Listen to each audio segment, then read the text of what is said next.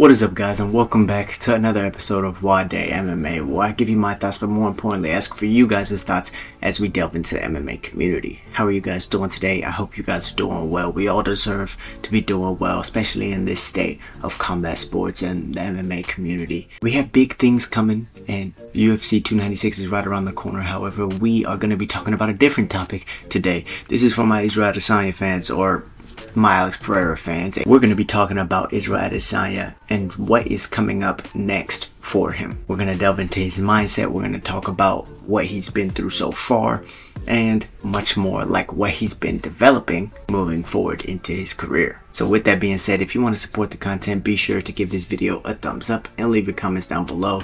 And if you want more videos like this to pop up on your feed, then you're more than welcome to subscribe and hit that bell icon to be notified when more videos like this one pop up in the future. However, with that being said, let's go ahead and get into the video.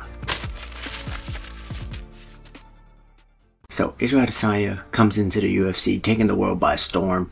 Nobody's seen a striker like him yet, and he goes 5-0 in his first 5 fights. Ends up defeating Anderson Silva for the latest fight before his title fight against Kelvin Gastelum, beats Kelvin Gastelum, goes on to unify the belts with Robert Whittaker, and then ends up defending the belt several times against the rest of the middleweight division. The middleweight division is pretty much cleared out by this point until Israel Adesanya then, I guess, calls for his doom in a way. He calls out the only man who's ever knocked him out. He calls out the most dangerous striker on the planet in kickboxing, rescues him from a baller, so to speak. And Alex Pereira starts making his run into MMA, and Alex Pereira goes 2-0 in MMA after knocking out Sean Strickland, and then Alex Pereira gets his title shot, right? So then we have this back-to-back crazy emotional roller coaster, not even spread out 6 months apart, where Israel Adesanya is defending his belt, loses his belt, and then reclaims his belt against Alex Pereira in maybe the most emotional and most ecstatic fashion, right? I mean, if you go back and look at the reaction videos of that knockout win over Alex Pereira, I mean, everyone was emotionally invested into that fight, whether they hated Izzy or whether they loved Izzy or loved Alex Pereira or hated Alex Pereira. Everyone was invested in that fight, right? Well, short turnaround from that, Israel Adesanya takes on Sean Strickland, in which was supposed to be Dricus du Plessis, but Sean Strickland accepts on what, like 3-4 weeks notice.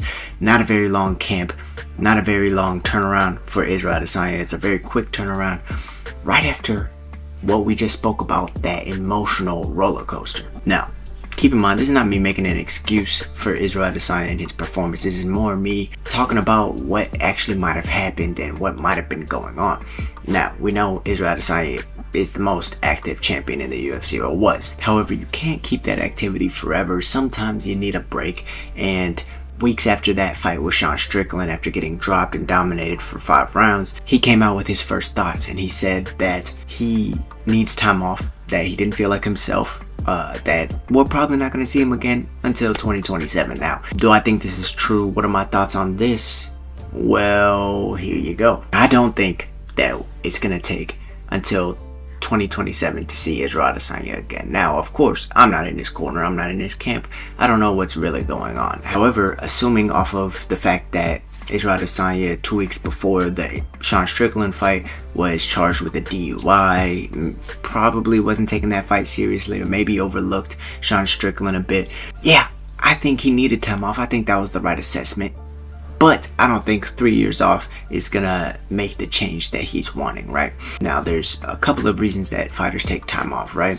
One, they're getting burnt out and tired of the sport. Whether it's the technical side of the sport and constantly trying to get better and improve and always being in the gym and always dealing with haters' comments and stuff like that, or the emotional side of the sport, like how Israel Adesanya was dealing with the whole Alex Pereira trilogy, or any fight with Colby Covington, or anything like that, right? Or the third reason would be injuries, because we all know those happen in combat sports. Now, while Israel Adesanya did not look like himself in that Sean Strickland fight, I think there was a little bit more to that loss, and I think we need to give Sean Strickland a little bit more credit. Yes, Israel didn't look the same, but I feel like that more had to do with the fact that Sean Strickland made him look that way, and the reason Sean Strickland was able to make him look that way is because Israel Adesanya has always suffered in short boxing range, or when his opponent isn't telegraphing anything, or when he can't get reads with his feints, right? Israel Adesanya relies on those feints and those reads to go and hit the cleanest strikes possible so that his kicks don't get checked, so his punches land clean and not wasting energy on the guard and things like that. He's more of a sniper, right?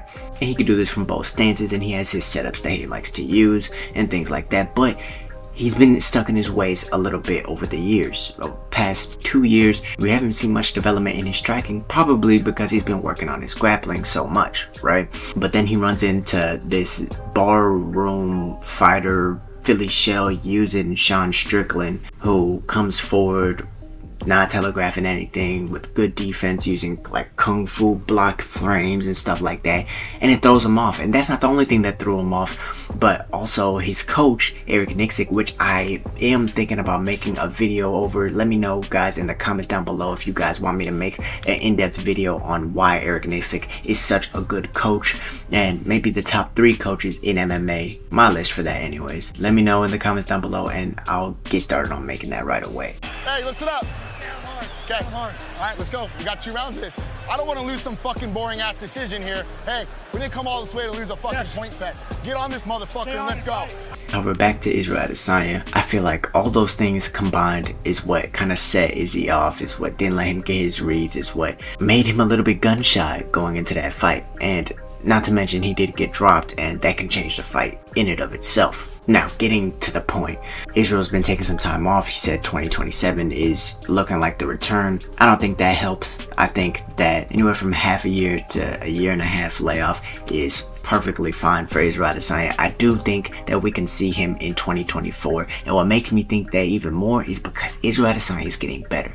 You remember that one thing that we said that Israel Adesanya really never developed in his striking, the short boxing range and forward pressure. Israel Adesanya is not known for his forward pressure. People say he runs or he uses his footwork or whatever, uses his reach. Yes, and he's never really developed that forward pressure, but it has now been seen, and Israel Adesanya posted on his Instagram that he has been training boxing in Mexico. Now, I think that's the biggest thing about this whole offseason, is getting better. Not just getting away from the media of the game, and we see that he's been posting less on his YouTube channel and getting away from the haters and the comments and stuff like that.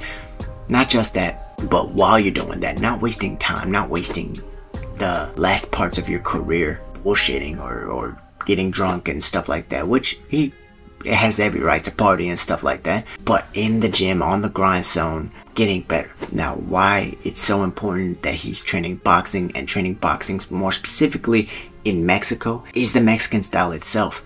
What do we know from Mexican style of boxing? Well, they come forward, they're tough as hell, and they hit hard. That's everything that Israel Adesanya is missing from his game moving forward. Now, the power, the accuracy, that's all there. But the grit, the willing to take a punch, to give one while coming forward. The only time I ever really saw that was in the Kelvin Gastelum fight, and it's because it was do or die, he dies or I die type vibe. Now, I think this is amazing to see as an Israel Adesanya fan and as a fan of the sport, to see one of the best strikers in MMA still finding a way to get better. And I don't think a lot of people notice, but it's also good for fighters to get out of their comfort zone, out of the comfort of their own gym, even if he brings a couple coaches with him, to get a new look, a new perspective, something to bring back to the gym, and for your own team to help you refine and bring into your own style and into your own game. So I think that this is all really great news that we're hearing from Israel Adesanya. I think this is a great move, and I think that it won't take him until 2027 to come back. I think we could see him in 2024, potentially against the winner of Dricus du Plessis and Sean Strickland, or maybe even getting a tune-up fight before he comes back. But I think that he'll fight for the title immediately. I don't think there's any tune-up fights for Israel Adesanya. He's been so active and he's been fighting his whole career. I don't think he'll need one. But what do you guys think? Do y'all think Israel Adesanya is gonna show up better? Or do you think that he's nearing the end of his prime and he is on his way out? What do you guys think? Let me know in the comments down below. Love him or hate him, this video was about Israel Adesanya. Let me know your thoughts. Thank you guys for watching. Don't forget to leave a thumbs up and your comments down below. And be sure to subscribe. And I'll see you guys in the next one. Peace.